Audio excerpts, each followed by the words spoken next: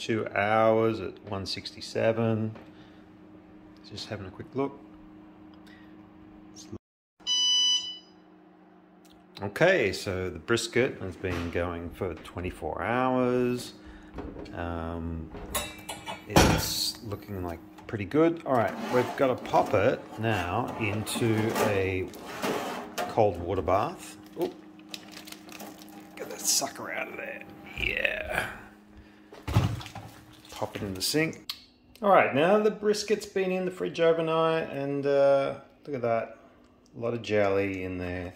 So look, we're just going to take that out now and apply some rub, put it back in the fridge, ready to finish it off this evening. Probably 40 minutes in the pellet grill at about 400 Fahrenheit will do the trick. There's a little bit of jelly on top. There you go. Applied my rub. It's sort of a take on a Texas rub. I call it Melbourne rub. Started with 2 kilos of meat, shrunk down to 1.4 kilos, so still plenty there, plenty of juice there to make some gravy and so forth, so all good.